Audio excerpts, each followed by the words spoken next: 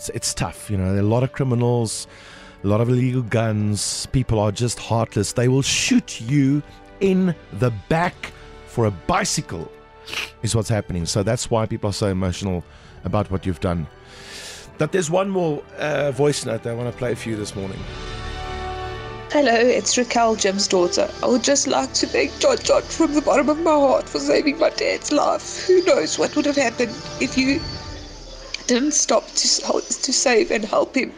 My family and I are eternally thankful for what you did for my dad.